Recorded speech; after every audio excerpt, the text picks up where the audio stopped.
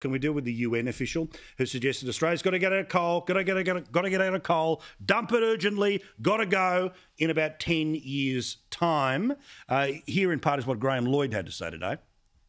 Boris Johnson has made ending coal one of the deliverables from the conference. This is a UN ambition for the world, and developed countries have until the end of this decade basically to close down coal completely. All right, that's Graham Lloyd from The Australian. Matt, got to get out of coal in 10 years, mate. You ready? The UN's told us we have to.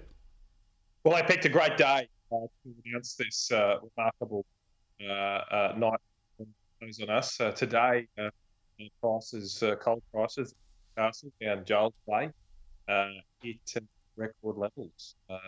They do have the best thermal down in New South Wales. I'll give Giles that crown. We've got the best coking coal here in Queensland, but coal prices at record levels. There's never been stronger demand for our high quality coal, and that demand looks like being there for decades to come, not just over the next decade. Indeed, just west of me, they're into the coal seam of the Adani Carmichael mine. They about a month ago hit the coal seam. In a few months' time, they'll be exporting that coal. They expect that mine to go for 30, 40, possibly longer years. And so they're spending billions there and putting their money where their mouth is, knowing that there's going to be strong demand for our high-quality coal for some time. So I don't think we fought so hard to get that mine up just to go to Glasgow and sign it all away. This is why we should not sign up to this UN-backed radical net zero agenda, because it's easy to say net zero by 2050, but you've got to know what's the steps getting there. You know, when JFK said he was going to go to the moon, he didn't say, we're going to put a man on the moon by the end of the century. He did it over the next 10 years. So what exactly do the net zero radical activists want over the next 10 years? That's what they've got to be upfront and tell us. The UN here, they want to shut down our coal industry, and I don't think the Australian people want to lose that jobs and those incomes and that record revenue we're getting at the moment.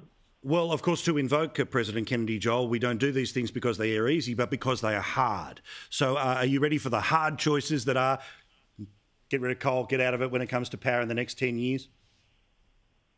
It was an extraordinary speech, Paul, for many reasons. First of all, it was a thinly veiled attack on our Prime Minister on his own turf for not signing up to zero net emissions. He praised each of the Australian states for doing so, and therefore by omission was highly critical of the Prime Minister.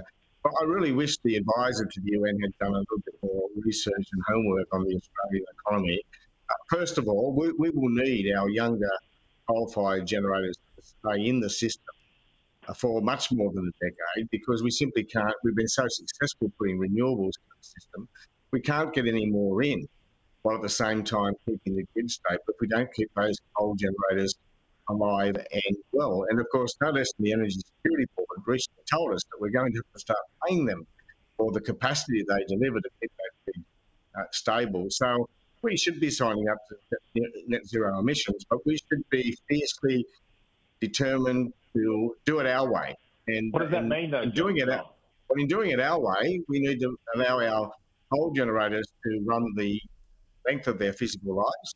We need to get more gas peakers into the system in the meantime, and we've got to have a stronger embrace, as we did of renewables, for lower emissions technology, including carbon storage, capture and storage. Not last, but the last point I will make tonight, because I don't have more time, is to agree with Matt. The lights are going to go off in Asia if we precipitously stop exporting to them relatively clean and efficient coal. That would be a terrible mistake both for our economy and, of course, for our customers in Asia. Now, Rowan, because of course the UN says we do it, we have to do it. But can I just get a little taste from you about the Greens and their mega super profits tax going after the tycoons around every corner, and of course Labor will not at all be dragged by any extremes of the Greens. There's no way that will happen. Well, Paul, the first thing to say would be that if the UN gets its way and we get out of coal, we won't have any companies to be taxed. So the Greens will defeat their own agenda.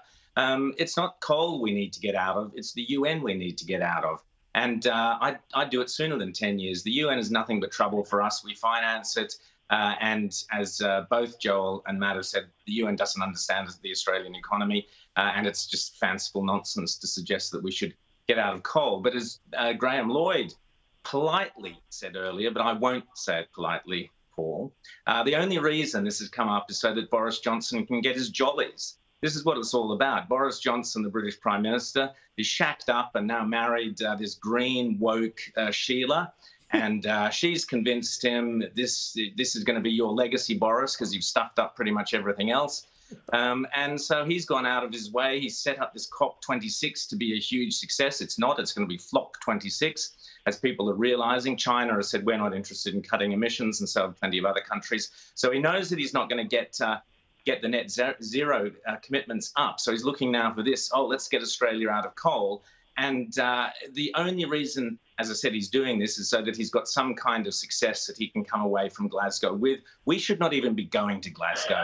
Matt, you should be telling Scott Morrison, forget it, don't pack your bags. And I promise you, he should stay here because it will be freezing cold in Glasgow, as it always is at every single climate summit. It's always colder than it is ever been before. And these still sit around going, oh, the world's going to get warm. I mean, seriously, don't even go to this thing. I loved your analysis there, Rowan. I noticed you had an Abbey Road album in the background there. I gather you're not a Yoko Ono fan either. He probably put up the Beatles.